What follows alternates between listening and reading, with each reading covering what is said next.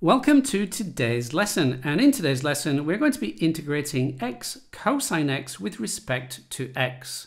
And over here on the right hand side you can see I've just dropped in integration by parts. That's what we're going to be using, and I've got the rule here for you just as a quick reminder. Now the first thing we need to do is to assign the u term and the dv by dx term. And as you may know, there are some rules out there that you can use, such as the Lie-it rule.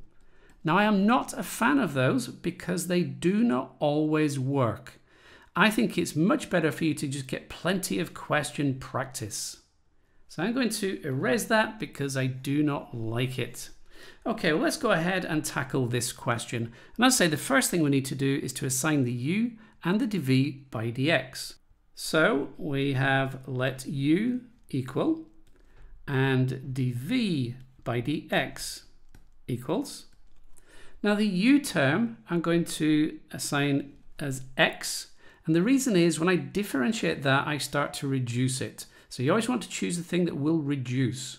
When I differentiate that I'll get 1, whereas if I chose the cosine x term and differentiated that I would get negative sine x, and I'd get into a cycle, so that wouldn't work. So the dv by dx term, well, that is going to be cosine x. Now with the u equals x, I need to differentiate that to get du by dx. That'll just be equal to 1.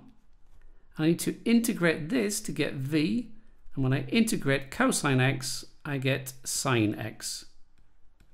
So now I've got everything I need to start to use integration by parts. So we've got the integral of x cosine x with respect to x is equal to the following. Well, we've got the u multiplied by the v. So u is x and v is sine x. We are subtracting the integral of v, which is sine x. Then we have the du by dx, that's just 1, so I don't need to put that in. And then we've got the dx. Okay, so what we've got is x sine x minus the integral of sine x is negative cosine x. So we've got another negative which will make this a positive, and then we've got cosine x, and we just need to add on the constant of integration. If you found this video useful, then remember to give me a quick thumbs up, and if you would like to be notified when I release new videos, then hit that subscribe button and remember to click on the little notification bell.